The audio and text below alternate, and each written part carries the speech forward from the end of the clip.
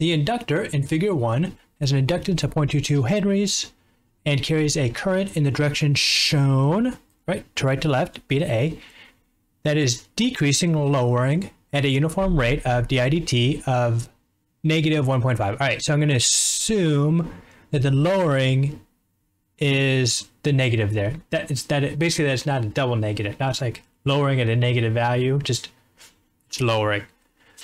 Find the self-induced EMF. All right, so for this, start up with so usually start by drawing a picture. Picture's drawn. So then I'm going to do formulas, and I just do whatever formula is basically relevant, whatever intuitively comes to mind, which in this case is going to be EMF. This has to be an epsilon for EMF, voltage, negative L di dt, where we know that di dt is constant. So this is basically the definition of inductance. And for different shapes of inductors, we have different formulas that we can use, but they give it to us here, so that is easy. And so for this, we're just going to say that EMF equals negative L, which we're told is 0.22, times di dt, which is negative 1.5 times 10 to the negative second, equals, if I was a better person, I could do this in my head. I am not. So I'll do 0.22 times 1.5 times 10 to the negative second. It's going to give us a small number. That seems reasonable. 0.0033. 0.0033. 0.0033. Okay, so let's take a look at this real quick. 0.0033. Yep, this seems reasonable. And one key point here that I kind of glossed over is we had double negatives. Double negatives cancel. Two negatives become a positive. And so it is positive EMF. So what it means by that is in the same direction with respect to the current I. So when we come down here to this question, which end of the inductor, A or B, is at a higher potential?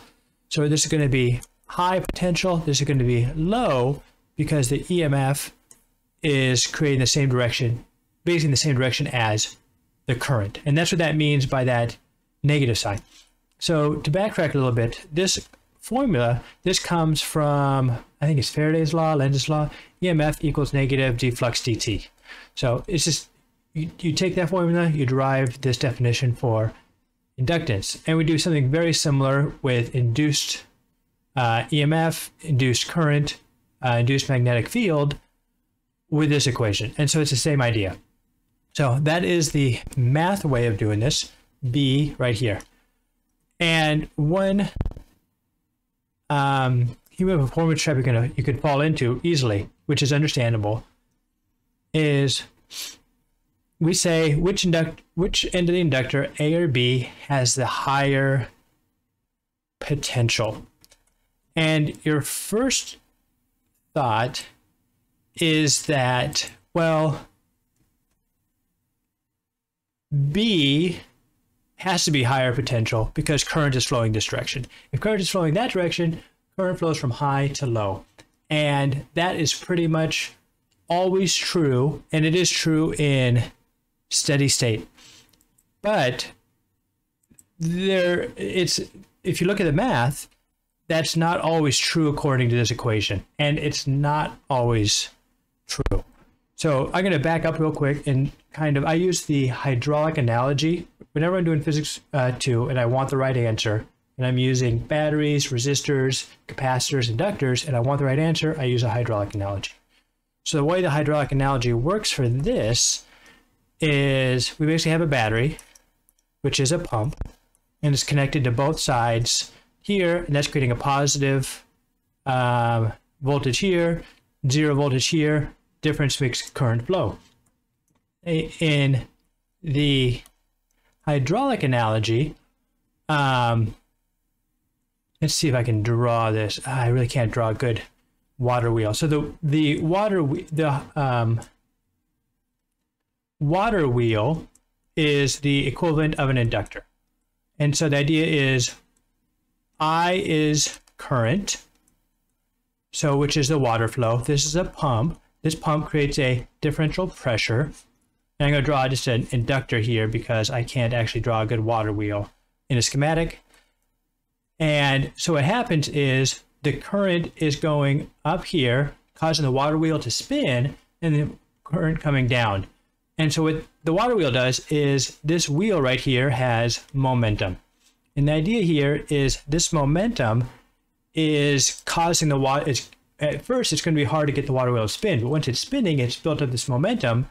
And even if we cut off the power from the pump, this basically flywheel or water wheel is going to cause the water to continue flowing. It's going to continue the current flowing. And so that is another way of saying that this water wheel or this inductor is going to oppose the change in current. It's going to want the current to be consistent and steady. And so like a flywheel, water wheel, it's going to continue it, keep it moving that way. So the idea here then is we have this battery here, we have this inductor here, and if we want to know what has the higher potential, so it tells us that the current is decreasing. So basically, if this battery dies, if that battery dies, the current is going to be lowering. Well, if this current lowers, this water wheel is still going to have momentum, and so it's going to cause the current to flow this way, and that is the induced EMF. That pressure caused by this water wheel, which is the hydraulic analogy, an analogy, is what causes the water to flow, and that's what causes a EMF. So that's what's going to cause the EMF to be higher on B, lower on A, which causes the current to flow. So the inductor, these loops of wire, is going to make the flow of current more continuous. And the analogy for that is the water wheel. There's also more parts of the analogy. Not going to go into it here. But if you are familiar with the hydraulic analogy, like, oh, okay, that kind of makes sense. So the whole point I'm going with this secondary rant on the hydraulic analogy is it does feel intuitive that B is higher than A, and that's what causes the current to flow. With inductors, that's not always the case. You can come up with some weird, tortured, extreme examples where if the current level is increasing drastically, it would actually create an EMF going the opposite direction, and you could actually find A higher than B.